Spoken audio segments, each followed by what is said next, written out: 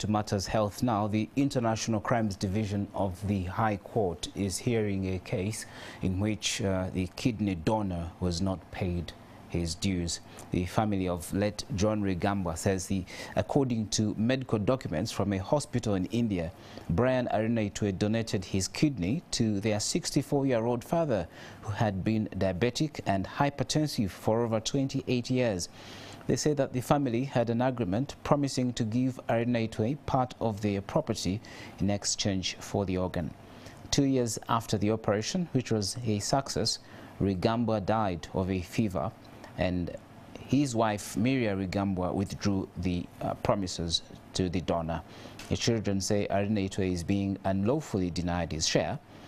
The woman has been charged with human trafficking and forgery.